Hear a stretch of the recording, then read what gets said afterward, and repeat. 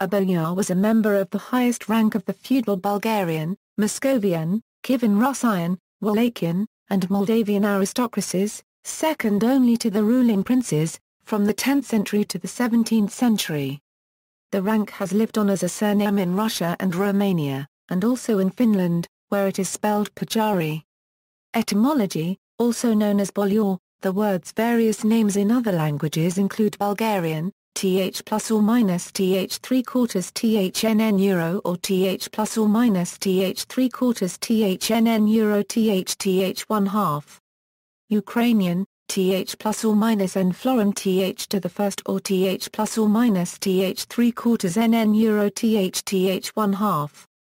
Russian, th plus or minus th 3/4 nin euro th 1/2, Boyarin.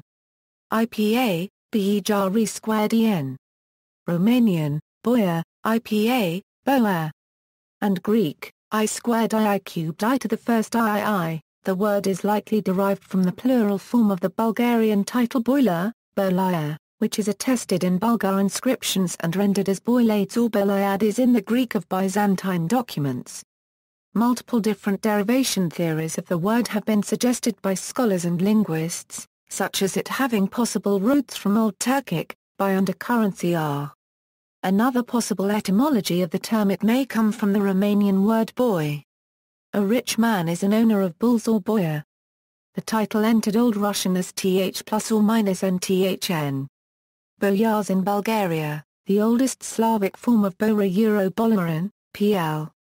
Bulgaria dates from the 10th century, and it is found in Bulgaria, where it may have stemmed from the Old Bulgar title Boyar, which denoted a high aristocratic status among the Bulgars.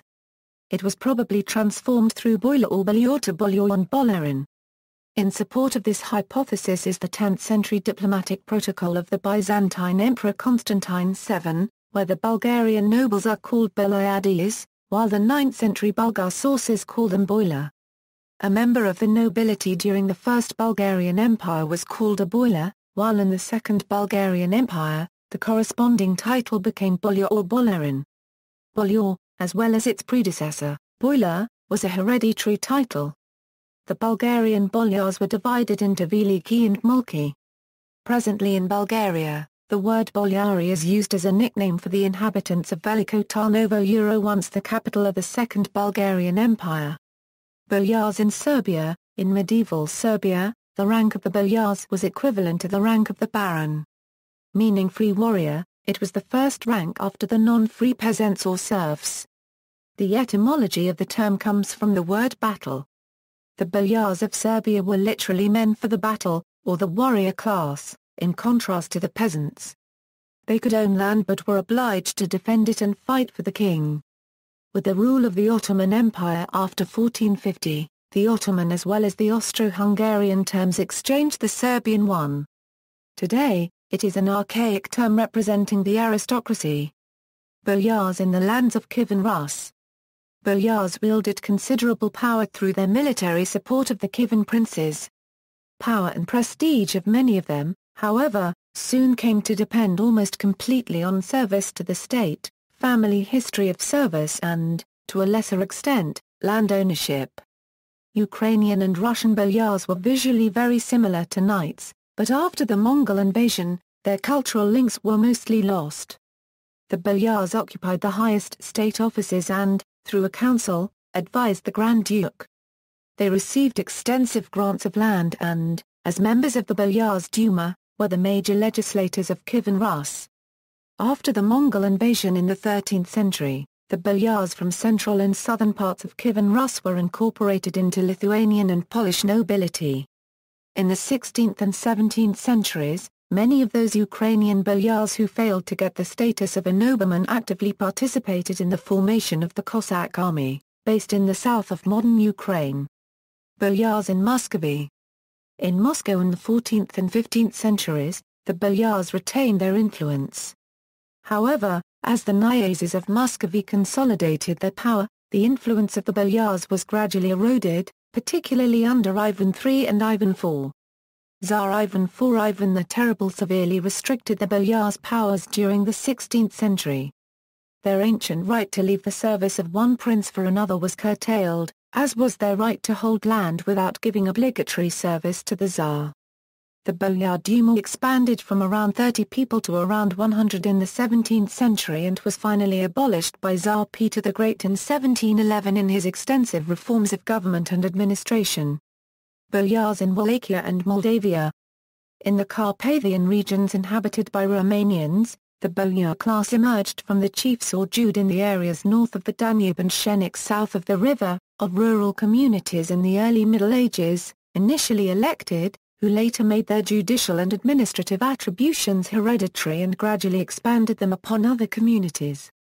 After the appearance of more advanced political structures in the area, their privileged status had to be confirmed by the central power, which used this prerogative to include in the boyar class individuals that distinguished themselves in the military or civilian functions they performed.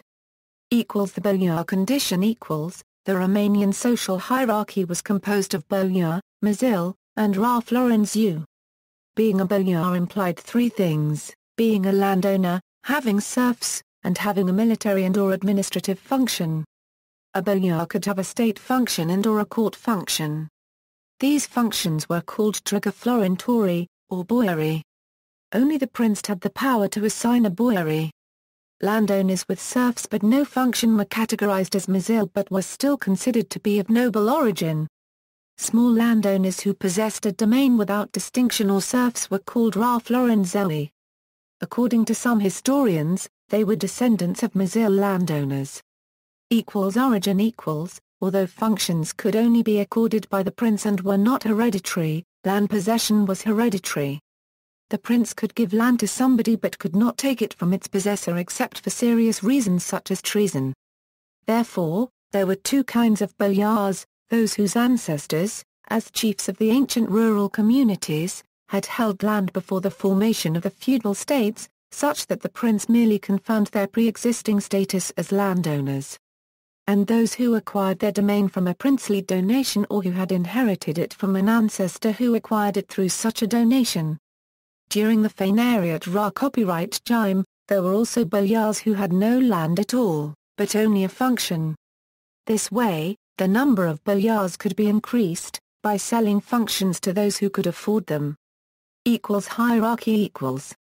The close alliance between the boyar condition and the military administrative functions led to a confusion, aggravated by the Feinariates. These functions began to be considered as noble titles, like in the Occident. In fact, this was not at all the case. Traditionally, the boyars were organized in three states: boyars of the first state, of the second state and of the third state.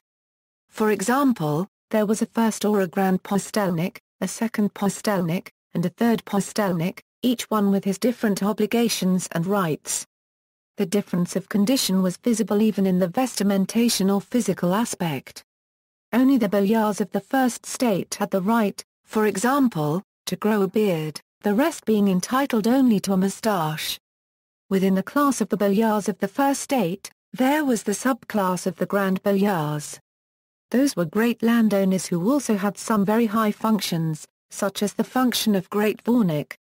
Above those grand boyars was only the prince. The prince equals, usually a prince was a boyar before his election or appointment as prince, but this was not an absolute condition. Initially, only princely descendants could be elected princes. During the Feinariate epoch, however, any man could be a prince if appointed by the Sultan. During the Ottoman suzerainty, and especially during the Feinariate Ra copyright time, the title of prince became an administrative function within the imperial Ottoman hierarchy, and thus the ultimate form of boyardness. The title of Prince of Wallachia or Moldavia was equivalent in dignity to that of a pasha with two horse tails. Cultural references: Norwegian composer Johan Halvorsen wrote a march entitled Boerens Eintogsmarch, known in Norway as the signal tune for the radio program and Skekkonserten. Edvard Grieg arranged it for solo piano. August Strindberg requests that this piece be played during his play The Dance of Death, Part 1.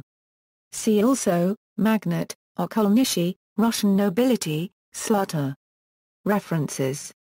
External links: Yaroslav Paduk, Andrea Yakovlev, Boyars in the Encyclopedia of Ukraine, Volume 1. Wallachian and Moldavian noblemen.